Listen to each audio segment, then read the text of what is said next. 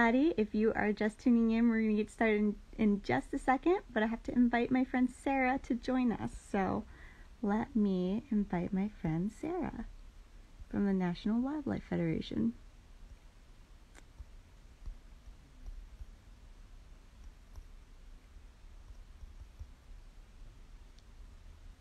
Okay.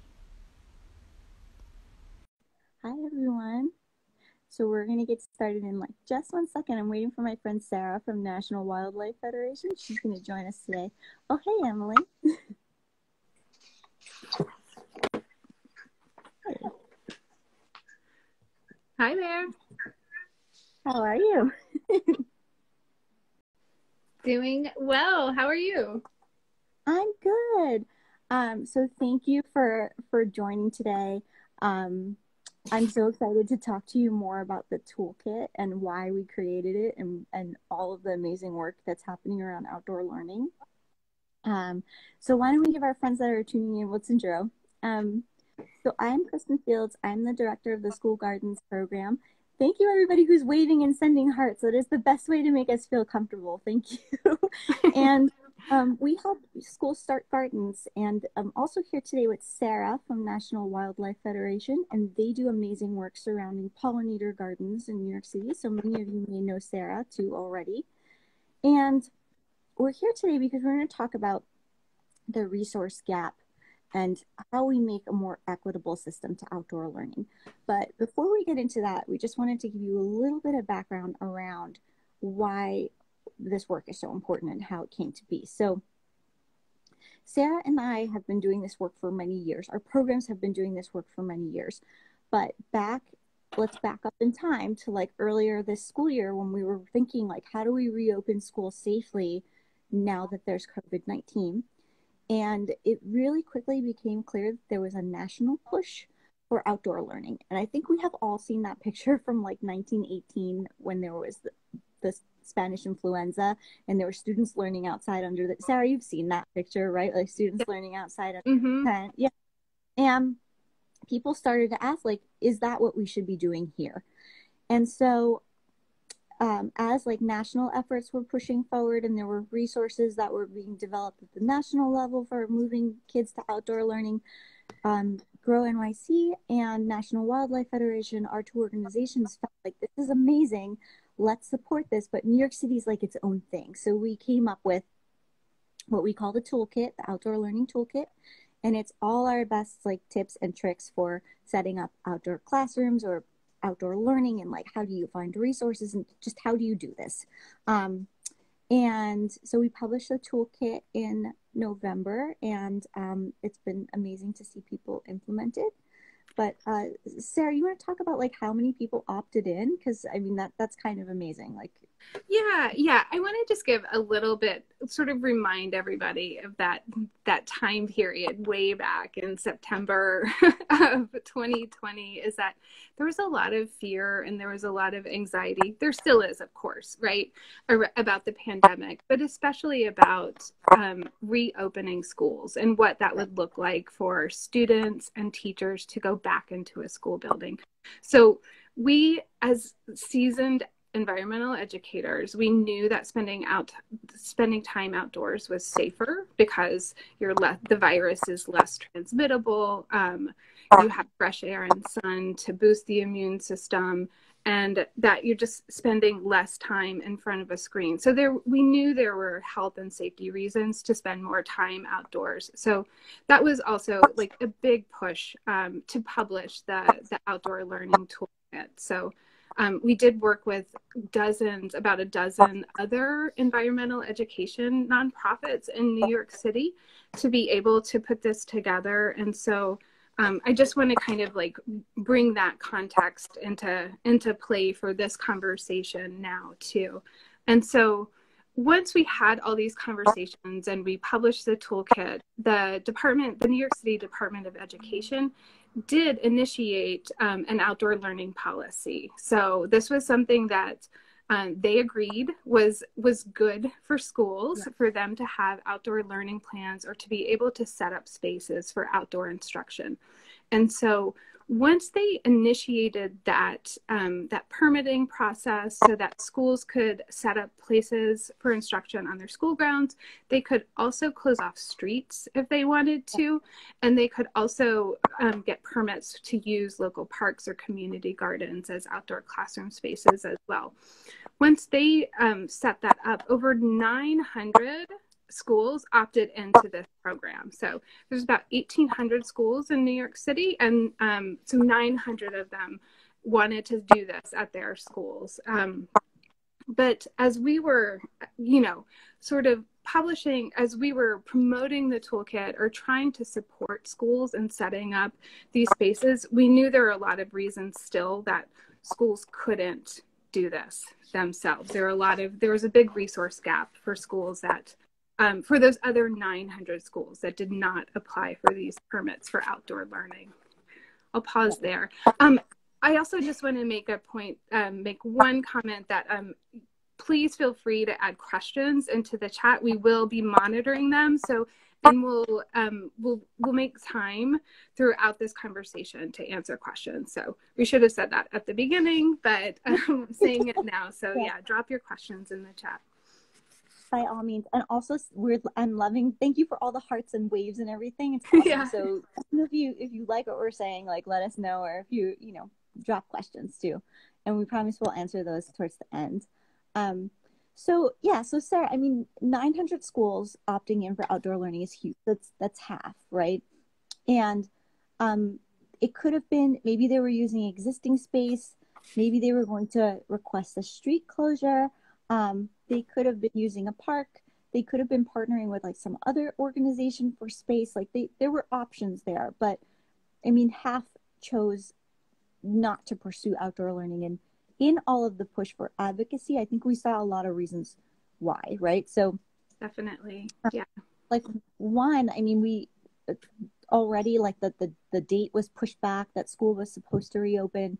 It opened later than they thought. They missed that first deadline. It was so hectic trying to figure out how to open schools at all, that then adding an additional piece that was new to people was really overwhelming. We also heard so many concerns about weather and the fact that if schools were reopening in October, how much time do we actually have to set up all this outdoor infrastructure before we just won't be able to use it anymore? Yeah. So that was a big early push. And, there was examples of how people were operating in all seasons in different parts of the US, but I feel like that was a very new concept here in New York City, 4 seasons outdoor learning. Right. And I think even just off our very unscientific data, just with partnerships and relationships that we have with schools, we know that schools that already had outdoor education programs, this was so much easier for them to do. If they had an existing school garden, or they used the outdoors as a classroom prior to the pandemic, and their teachers were experienced and comfortable teaching outdoors, it was easier for them to do it. And they also had more resources to do this as well, in the space to do it, or the garden materials, or all of the other things at a school that this is brand new to may not have had the guidance or the resources to set up an outdoor classroom. And as you said, Kristin, the date for reopening kept getting pushed back, and principals and school administrators were tasked with just so many logistical considerations for reopening their schools, and wanting to make sure that students were safe, that teachers were safe, and that they had all of the protective equipment and all of the materials to set up indoor spaces safely for learning. So it was, it was a much bigger lift for schools in that situation. There's a big difference between if the space you have available is a street closure. There's a big difference between learning outdoors in a street setup than there is in an existing garden. So, I think it was just you're saying, it was just a lot, right? But then there was weather, there was existing infrastructure, there was existing space, there was a space that was available. There was also, we heard a lot of concerns surrounding safety in existing places. That was one of the bigger arguments, and for everybody who was arguing for outdoor learning, I felt like there were equally enough people arguing against, saying like, well, how do we bring kids outside to learn when gun violence is up or when violence is up generally, or how do we bring kids outside when there could be like traumatic clashes between students and police presence in their neighborhood. And so it just looks so different depending on where you are in the city and what you already had set up pre-pandemic, that launching this in the fall was huge. And so now I think we're starting to, like, the weather is warmer, more kids have opted in. I think we're starting to see that garden push. I know we are. Sarah, would you say like that you're seeing that as well now that like the weather is warm, there's more push for gardens like in a regular, almost like in a regular year? Definitely. Yeah. I think with spring here and things starting to grow, people are reminded that they can get outdoors and spend time in the garden or in nature or outdoors in general. Absolutely. And there's been, I mean, I think one thing that the pandemic did is that it really heightened people's connection to their outdoor spaces, like whether that's a park in the neighborhood or just a place, like everything indoors closed. Like, so our sense of like neighborhood resources changed a ton. And we've seen over the past year or however long it's been at this point, like interest in gardening has just like skyrocketed anyway, right? But that actually kind of brings to the next point. It's like when we're thinking about the resource gap in a regular year, when we have schools that are thinking about like starting gardens, there are normally tons of like free resources to point them to. Like I think our nonprofit partners, like many of the ones that helped us to write this toolkit, they always offer something for schools, whether that's like free soil or lumber or funding or plants or seeds or seedlings. And Sarah, I mean, you see it, right? Like we're usually part of that same network where there's everybody's like almost competing for giveaways in the spring. But this year that dried up. You know, I feel like we don't have that network of resources available anymore because nonprofits took such a hit this year. And that's been one of the really frustrating things like in our work, is that there's just not those same free resources to direct schools to. And so in that case, you're kind of, they're up to their own devices in many cases to like figure out how to fund this, where to source these materials from. And it's inherently unfair. It really is. And I know schools are resourceful and nonprofits are resourceful, and the toolkit itself is a resource that prioritizes free and existing materials. So, you know, if you don't have seating for outdoors, you can use milk crates, so you can use 5-gallon buckets. But I think if we really want to address some of the trauma and some of the social and emotional hurt that everyone has been feeling with return, and create spaces that are healing and restorative for schools, then we do need more resources to create the types of outdoor places that allow us to imagine what education can look like after a pandemic. So completely agree that there's no resources available to schools right now. Yeah. And that was even like when this was rolled out. I mean, I feel like it was huge that permission was given for this. Like the DOE made the permitting process, and I mean, we saw city agencies like move and work together like fast, you know, to get this permitting process out there. And I think we all felt it was a huge step forward that it happened. But I think the previous chancellor had said at one point, like when in the initial press conference, like announcing outdoor learning, that when they were asked like what resources are available, his response was that more affluent PTAs could fund share with other schools. And that comment took a lot of heat in the outdoor learning advocacy world, because there's no map for how that would happen, and it's again leaving the resource distribution up to schools or at their own discretion, or like requiring that they do their own fundraising and sourcing for this. And that is a huge lift. Like it's putting already a lot on people who are creating a reopening plan in a pandemic and trying to service students like in-home and hybrid. and it kind of it just continues that inequality that already existed. And so it absolutely reinforces, yeah, the existing inequities, because we know that those schools that do have affluent PTAs, they would probably be able to fundraise or be able to set up spaces for outdoor learning. And the communication and the guidance on that was just not clear at all. And even schools or PTAs that wanted to resource share like that, they just didn't understand the mechanics of actually doing it. So that was something that we definitely saw a lot of confusion around, because yes, you can be resourceful and set up these spaces for almost no money, but it really does help if you have a tent or you have some other supplies to make students and staff more comfortable if you want them to be learning outdoors. So that was clearly a gap when they announced this policy. I agree with you there.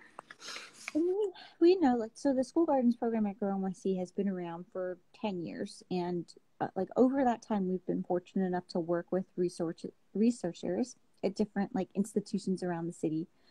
And one of them, like a couple of years ago, did a study for us about like why school gardens succeeded. They looked at 21 successful school gardens, and then they looked at like, what made them succeed. And the number one thing was that there was like a support network within the schools. The main reason why they fail is because it's like one person pushing this initiative forward, because it's just too much for one person to do. And I would say that it's like, in that same way, it's almost too much for like one school. You kind of need like the DOE behind this to like make some of those resources available, or make it easier for them to have like vendors to purchase supplies through, or just supplies available, and in the same way that like PPE was available for schools and it wasn't left up to like individual schools to source that. Right. Just, yeah. And so many school gardens, or even just other like sustainability efforts or extracurricular efforts at schools, they really do rely on just the heroic efforts of teachers that already do so much. And so this is always in addition to their teaching load, typically, that they may have to also really build support and build a community around a school garden, not to mention take care of the maintenance of a garden, of a living space as well, which really does require a full team and a lot of support within the school community. And that's exactly what we've seen. The most successful school gardens have a team of people, families, custodial staff, students, teachers that are using the garden and also taking care of it. And so I think a school should really approach the outdoor learning component as a community-based decision as well. So what are our goals that we want for using the outdoors as learning, and then what are our concerns that we can listen to each other as well, to share all those concerns and then to make a plan together.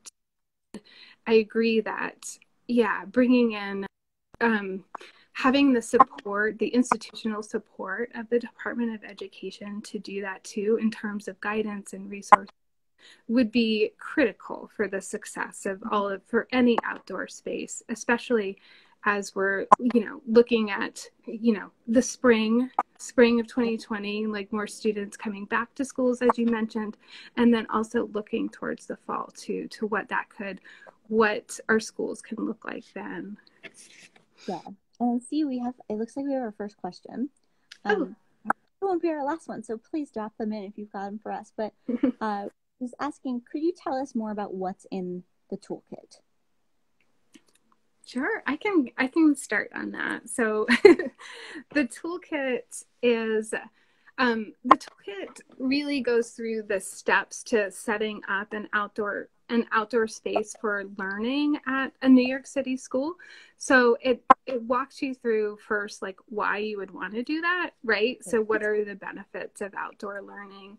And then it walks you through sort of selecting a site. So there's a lot of different logistical reasons you would want to select certain sites. So looking at spaces on your school grounds to set up places for instruction.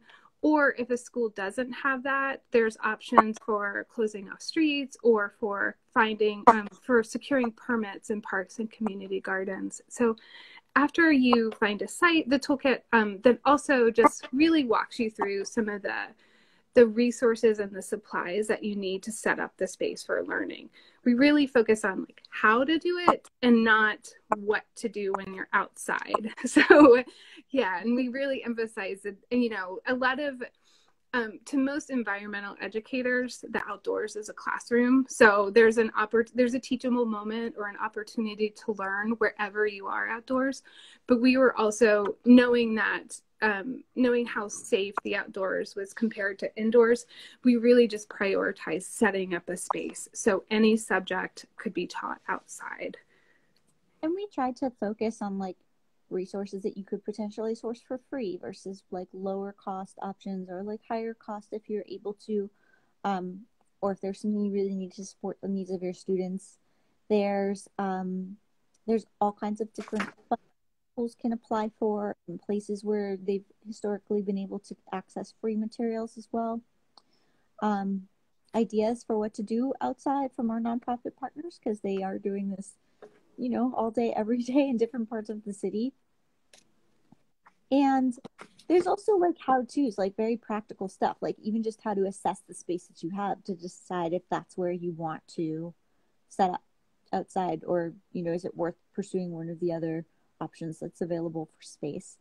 So there's a lot in there, and you know, I see that it was dropped in the comments, so if you're curious to check it out, by all means, please do. Yeah, there's a few case studies for schools that implemented programs as well in the fall, and just lists of resources, tips for managing classes outdoors, and definitely like how you can do it, and knowing that a teacher would make the decision of like what to teach outside. Yeah.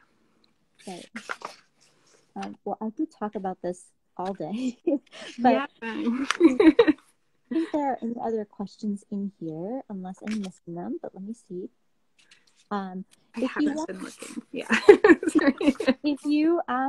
If you're just tuning in, this is going to be recorded, so if you missed the very beginning, you'll be able to watch the whole thing later, and you'll also be able to access the toolkit if it's helpful for you. It's in the comments here, and we're going to share our email addresses as well, so you can reach out to Sarah or myself at any time if this is something that you would like to see more of at your school, and we can help you with that.